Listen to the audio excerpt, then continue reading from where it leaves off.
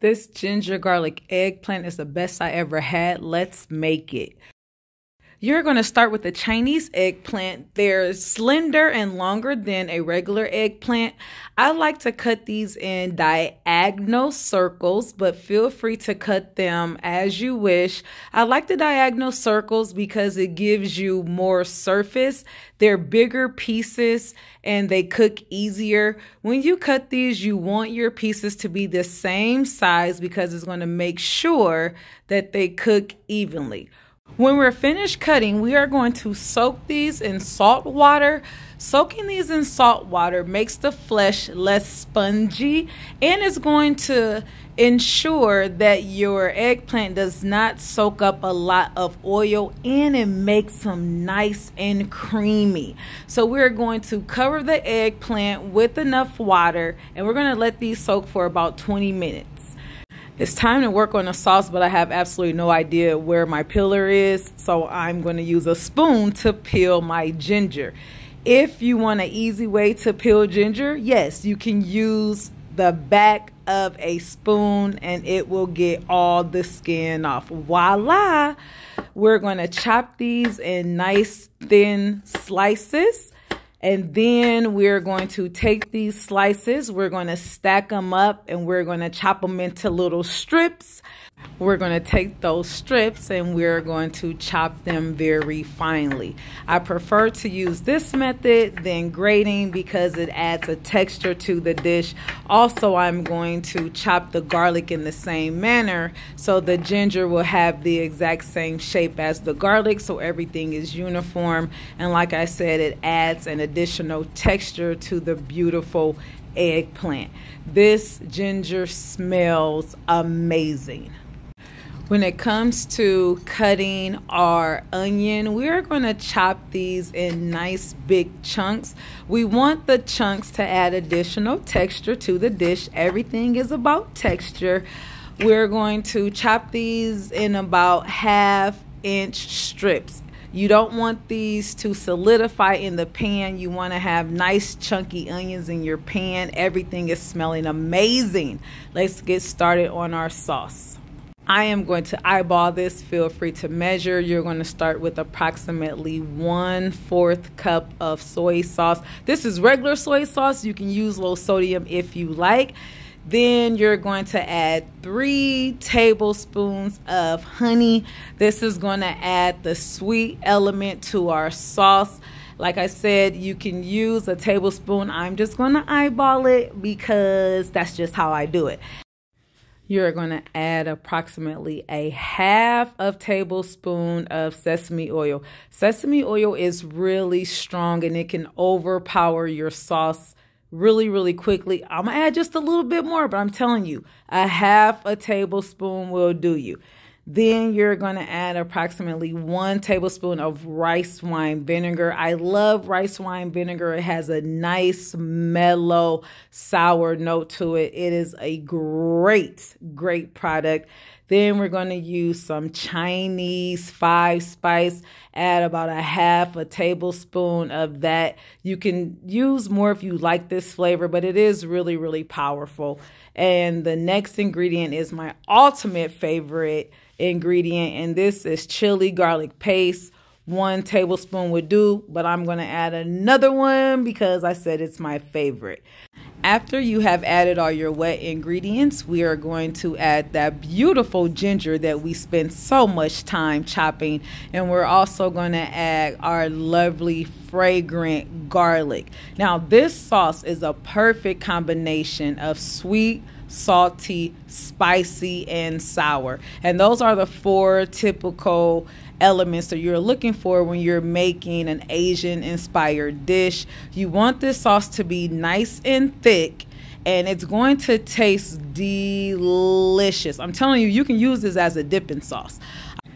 Let me show you what your sauce should look like. It's nice and rich and thick. It almost looks like a glaze, and that's exactly what you want. Let's get started on this rice. We're using jasmine rice. We're going to take 1 cup of rice. We're going to take 2 cups of water, and we are going to put this on the stove. We are going to turn this on high, and once it starts to boil, we are going to cover it and we're going to simmer it. It is really just that easy. If it starts to boil over, just take the lid and just crack it just a little bit. Voila. While our rice is cooking, let's drain our eggplant. We want to make sure that we get all the water out.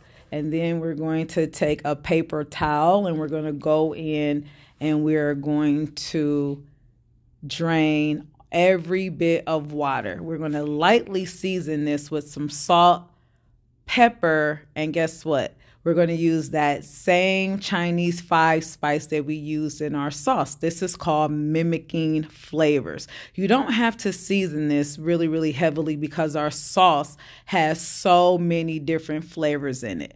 After you mix that in, yes, go ahead, use your hand. Your hand is a tool.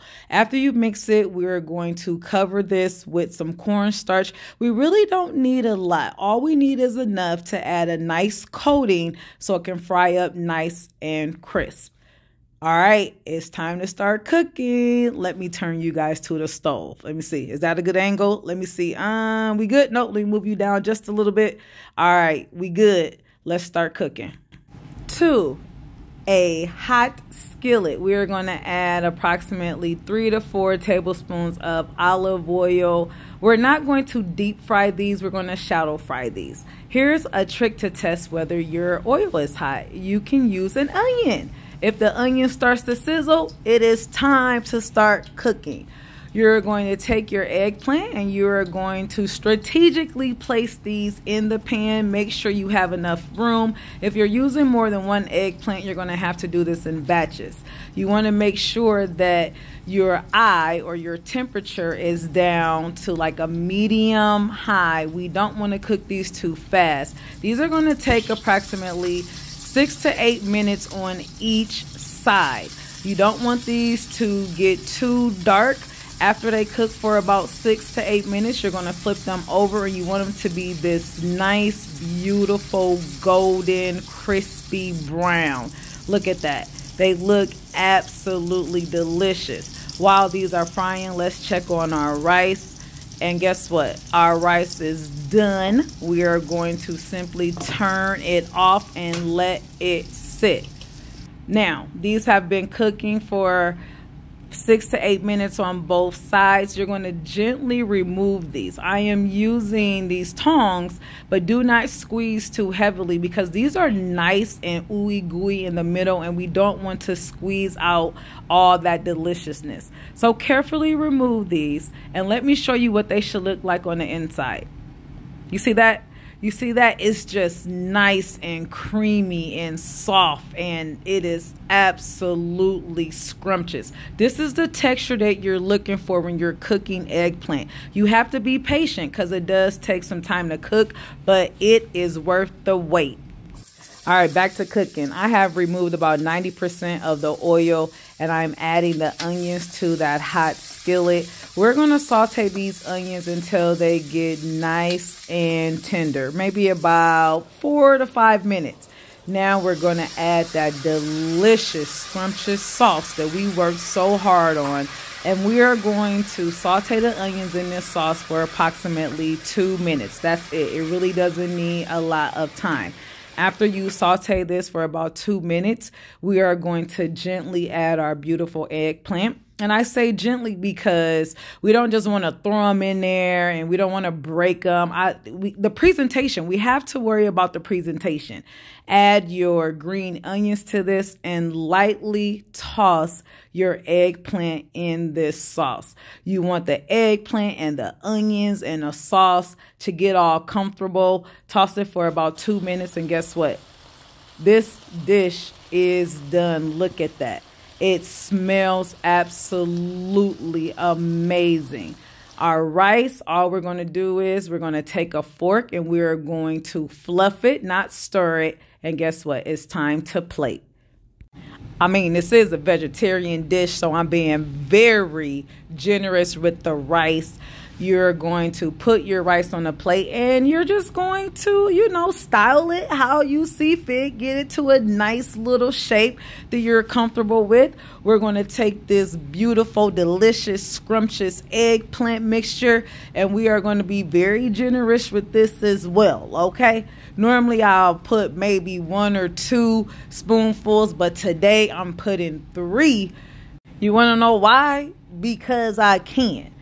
I'm putting 3 spoonfuls on here, and then I am going to sprinkle a little bit of lime juice to brighten it up, and we're going to garnish with some green onion. Just go ahead and sprinkle them on there, put them where you want them to go, and guess what? We have our completed vegan, vegetarian, garlic, ginger, eggplant. Bon appetit. Let's eat.